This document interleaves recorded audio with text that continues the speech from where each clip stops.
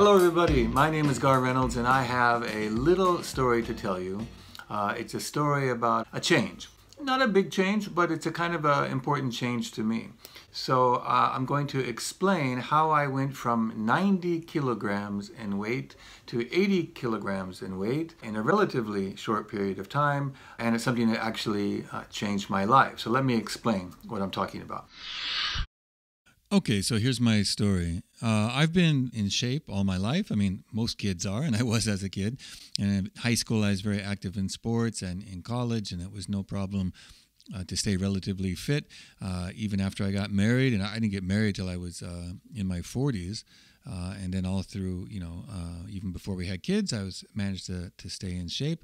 But when we had our two children, and we have two cats and a dog, some birds, but then things started to change. So as you can see here, I guess I look pretty normal and in pretty good shape, but something's changed. In fact, if we zoom in there, it kind of looks like a melon head there.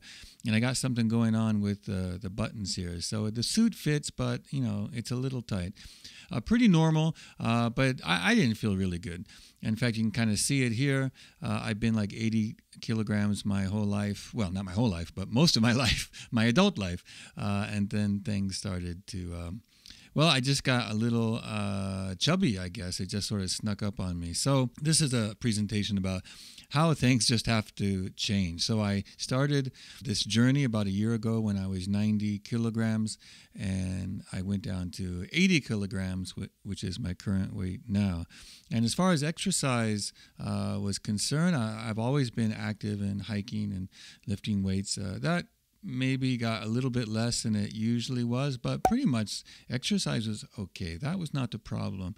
The problem was food, and it wasn't so much the amount of food, but what I was eating.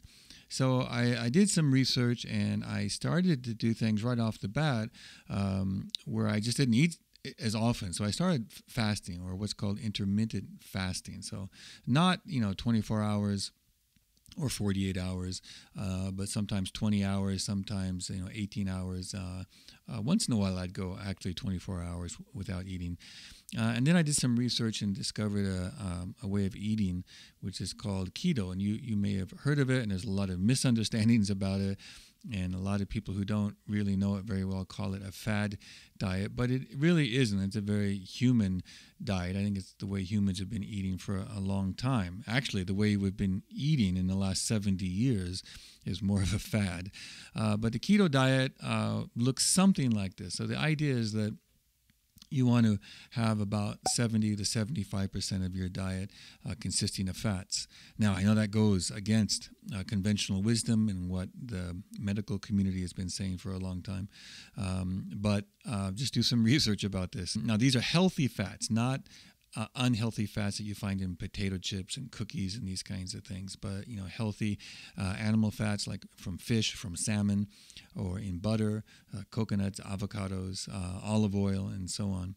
So 75% from fats, 20% or so from protein like chicken and meats and fishes and cheese and eggs and other things. And then of course, you have to have some carbohydrates. And you get a lot of nutrition from carbohydrates, such as vegetables and some fruit, but mainly vegetables.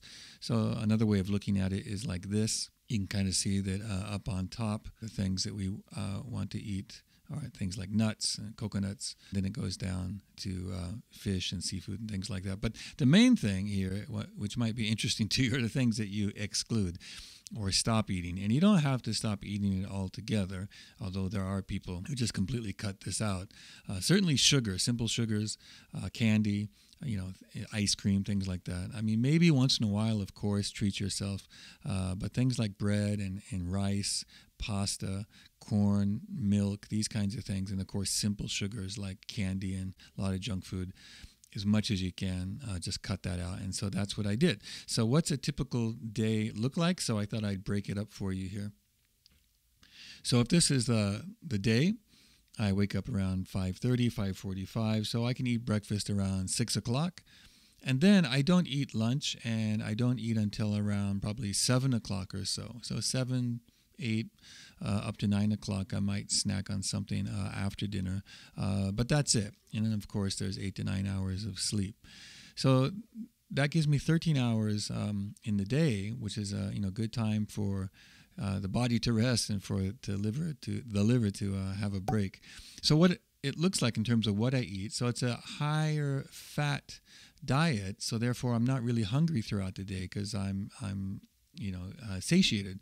I'm satisfied with this kind of breakfast of eggs and bacon or sausage and avocado. And of course, I have a lot of vegetables as well. Or it might be something like salmon, a traditional Japanese breakfast, but without the rice. And of course, I also have coffee. I love black coffee, and I have coffee with grass-fed butter, which ups the calories, and it's really fantastic. It's something I really, really love. And that, in terms of calories, is perhaps 1,200 calories or so, which isn't a small amount, but again, I'm quite active as well. And then for dinner, could be something like salmon or chicken or steak with vegetables like broccoli, with mayonnaise or asparagus, something like that. And then more greens with that, cheese, sour cream, cream cheese, things like that. And that gets the calories up to 1,600 or so. So it's not a small number of calories. But what's missing compared to my usual diet was snacking in between and any kind of junk food at all. So that's kind of basically how my day looks. And as the result is, you can kind of see from this video, this was at Christmas time, so about 6 months into the diet, you can see that I'm much thinner in the face, and a lot of the fat has all disappeared from my body, and I lost, as I said, 10 kilograms. So it really does work. At least it works for me so far.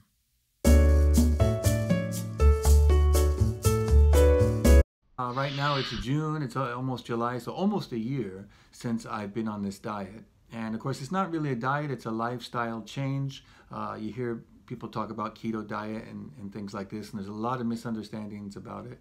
At least for me, I think it's been very healthy. My physicals, my medical physicals with the doctors and the hospitals and so on have been really good. All my numbers are looking really good. I feel really good. And one of the big changes I didn't mention before was that I'm not sleepy anymore. So when I would go to Kansai Gaidai on the train, I would often get sleepy on the way there. And because I don't eat so much bread or rice or anything like that, I don't know, I'm just not sleepy anymore, except when, of course, it's time to go to sleep. So anyway, for me, it's been really good. So thanks very much, and I look forward to seeing you soon. Bye-bye.